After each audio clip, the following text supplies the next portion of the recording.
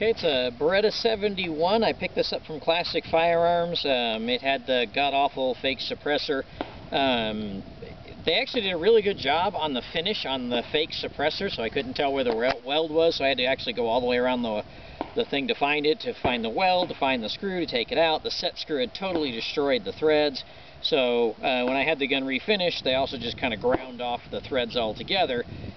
So unlike most of these you find, mine doesn't have threads, it just has a smooth barrel, which is fine. It's the way you take the gun down, having like a thread protector on here, unless the threads are in really good shape, it'll be a problem, because the only way to get the barrel out is to be able to pull it back through the bottom of the slide, and you can't do that with a thread protector on there, or an adapter if you're going to go from the 1x20 to what this is, to the 1x28, which is what normal suppressors use. So I just went with smooth on mine. That's fine. I mean, I don't need to run a suppressor on this. I had it refinished, gun coat, kind of a greenish.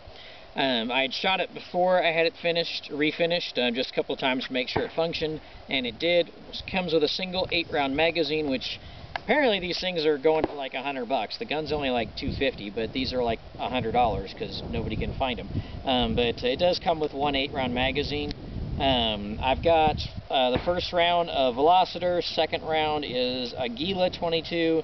I got 2 rounds of the subsonic Gemtech, a round of the Winchester Black, a round of the Winchester White, and then 2 rounds of CCI Quiet, which will not cycle the gun. They don't cycle any semi-auto. So here's the Velociter, and then we've got the Gila, the 2 rounds of the Quiet 22,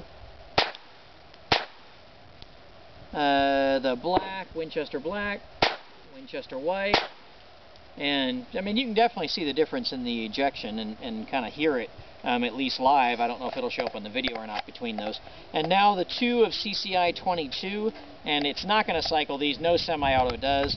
They're, I want to say, 62 decibels, so they have very little in the way of power. And, you know, nothing came out. But, you know, as far as being able to shoot the gun, you know, you can shoot pretty much any 22. Just be aware with the Quiet 22 you'll have to cycle it yourself. The hold open is inconsistent. It usually does not hold open. So sometimes it does, most times it doesn't. You know, overall though, for $250 from Classic Firearms, and then I paid another $100 to have it refinished. You know, it's a nice shooting little 22. It does have a manual safety. It's got a nice light trigger. My wife's only complaint was that sometimes the casings come back as opposed to eject like they're supposed to. You know, it is a little erratic in that way, but you know, if you're looking for a nice little 22 plinker, you might consider, and you want something different, you might consider the Beretta 71.